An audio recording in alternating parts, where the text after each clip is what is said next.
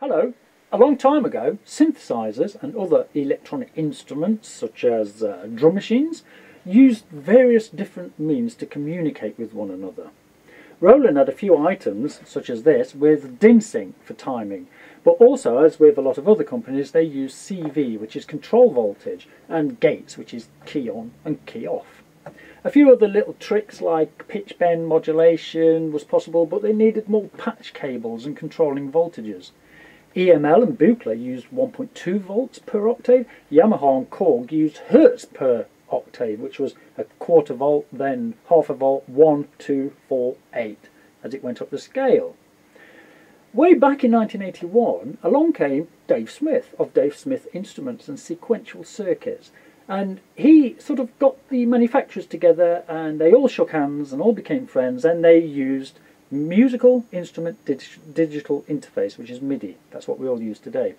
He gave it away for free so all the companies could make instruments, so Roland could plug into Korg, could plug into Yamaha. But thanks to MIDI now, things tend to get along just fine without too many problems. However, many people still own vintage equipment that has no MIDI, and drum machines that uses DIN sync. You know, how do we keep this all in perfect timing? Well, several companies made different machines, such as Kenton and other people, that can turn MIDI into CV and gates. Roland had the SBX-80 and then the bigger SBX-1000. But now, they've come out with this, the SBX-1, which includes USB as well.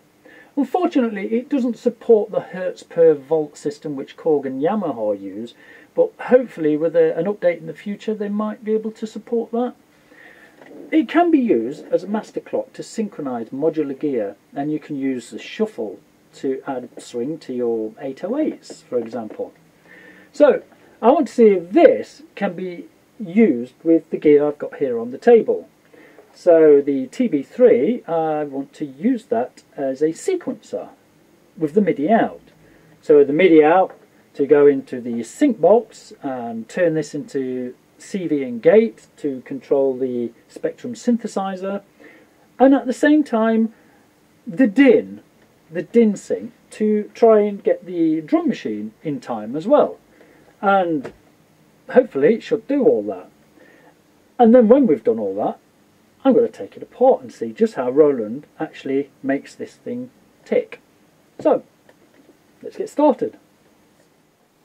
I've got the SBX-1 now wired up to the Spectrum synthesizer with the CV and gate and the DIN output, or the DIN sync if you wish, into the Roland TR606, and I'm using the TB-3 as a sequencer to control the notes on the synthesizer, and also the timing to control the timing of the drum machine.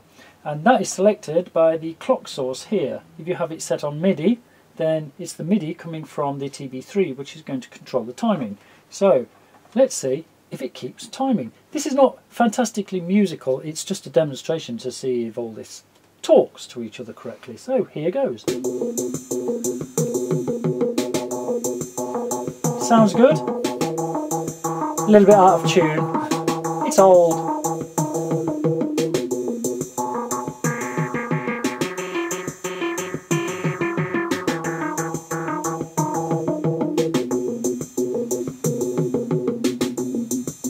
But basically, the drums are in time with the notes, and that's exactly what this thing is for, and it's doing it reasonably well. So I want to open this up now and have a look inside there and see exactly what makes this thing tick. So, screwdriver time.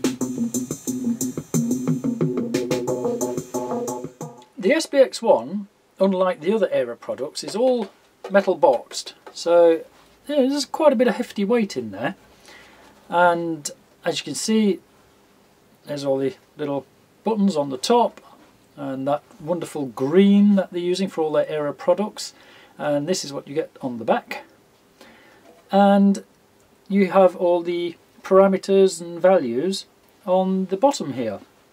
So fortunately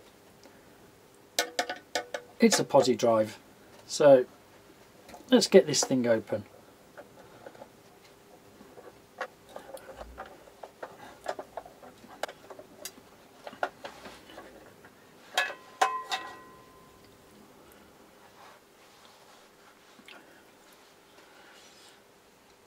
There we go. Not a lot in there. All the magic must be on the other side of the board.